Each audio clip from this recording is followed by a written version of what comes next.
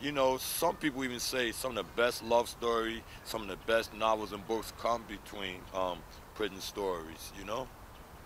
Prison life, I believe, is not a rehabilitation place.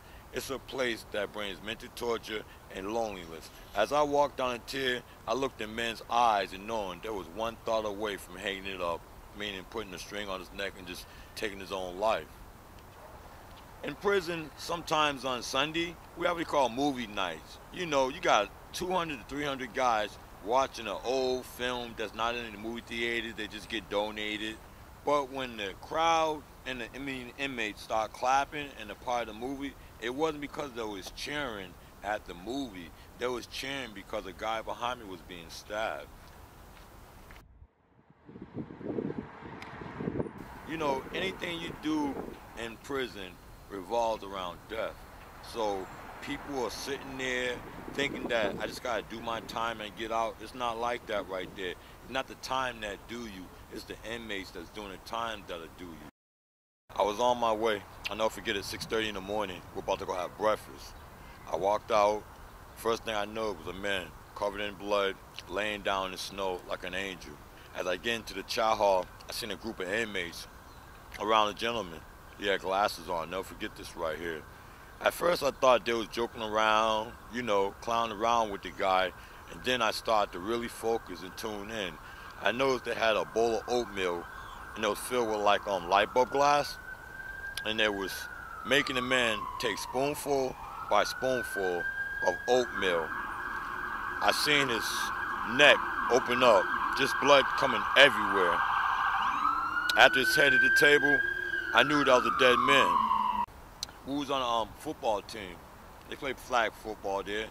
I catch the football, I'm running, guy comes up, about 6'6", 270 pounds, put his forearm out, went straight for my jugular vein, tried to take my head off. I don't know what for. Anyway, we got into a fight.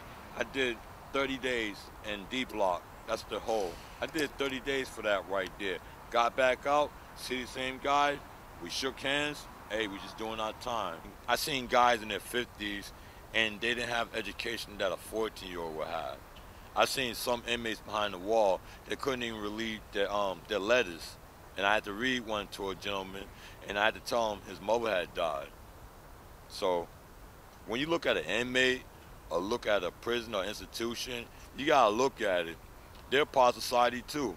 They might be locked up behind that wall, but you got grandfathers, fathers, brothers. In a women's situation, you got grandmothers, daughters, mothers, but it's all falls around the same thing, penitentiary, a prison.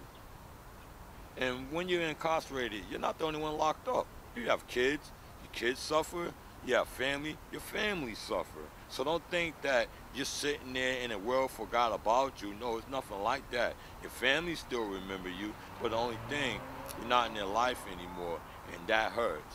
That really hurts right there.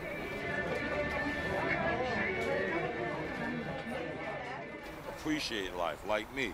I appreciate seeing a bird fly, a bird eating a cracker on the ground. Because when I was behind the wall so much, I seen number of treetops, I was beginning to think the trees grew in mid-air.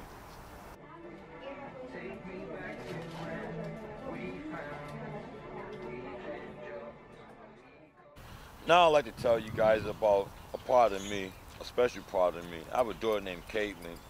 She's cerebral palsy, she's wheelchair bound.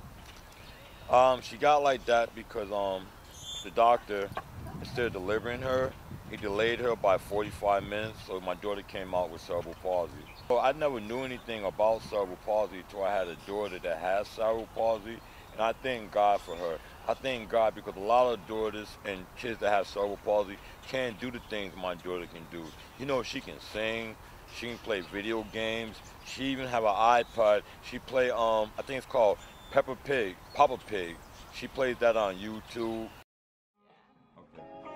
This is my Mood Swing CD, and this song is called Sit Back, instrumental. I have lyrics on it. No, that's the instrumental part.